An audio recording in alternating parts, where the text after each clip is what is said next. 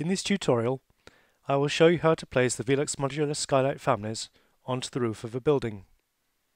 I have a generic building here where I will insert the skylights into the roof. On the side here I have the project browser showing all the plans, sections, elevations, schedules and also the families. The VELUX modular skylight families are located within the Windows families.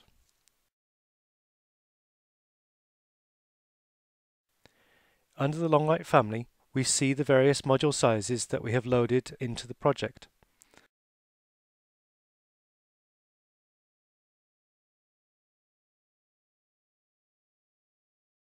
I've chosen the module size 1000 by 2400 mm. Drag and drop it onto the roof like this.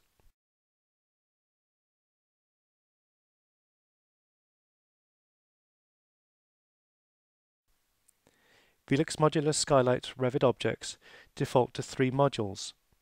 The number of modules can easily be changed by clicking on the skylight and going into the Properties window, where we click on Edit Type. When Edit Type is clicked, the Type Properties window opens up. We can then change the number of modules from 3, for example, to say 70, and then click Apply and OK.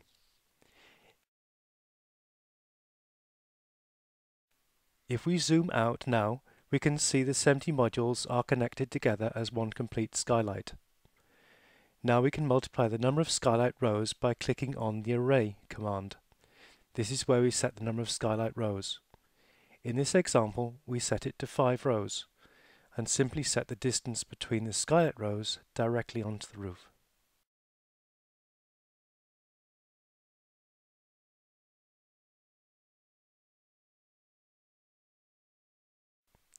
I hope you enjoyed this tutorial. If you'd like to know more about VELUX modular skylights, please visit our website